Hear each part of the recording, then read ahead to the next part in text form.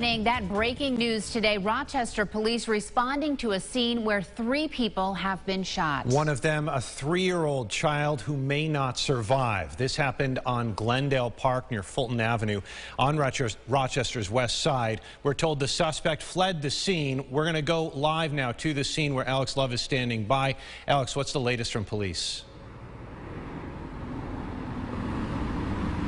The stretch of Glendale Park behind me between the lake and Fulton Avenue intersection is still blocked off. The scene has died down, however, because earlier about a dozen police cars flooded this street after reports of gunshots being fired around 1:30 in the afternoon. When RPD arrived, they found a 3-year-old and 2 other adults shot. That toddler is now fighting for their lives. The 2 other adults, a man and woman in their 20s, have non-life-threatening injuries, and all 3 of them are being treated at Strong Memorial Hospital as the investigation continues. The suspect took off from the scene, but police have not yet released any description of him other than saying it's a male who had possibly been stabbed before leaving the scene. Police believe this all started with domestic violence spiraling the situation out of control into a triple shooting. Police say this could have been much worse as there were other children in the house at the time of the shooting, but they're not hurt.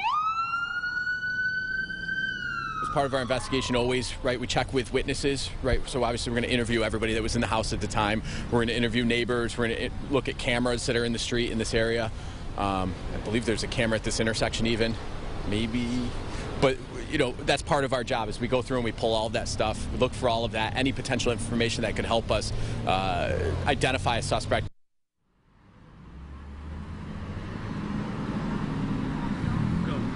Police would not give any details on the relationship between the suspect and the victims, or if any witnesses and other relatives who were in the house are cooperating with the investigation at this time.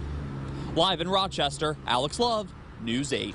Alex, thank you. We're, of course, going to be keeping track of this story throughout the evening, and we'll post any updates over at rochesterfirst.com.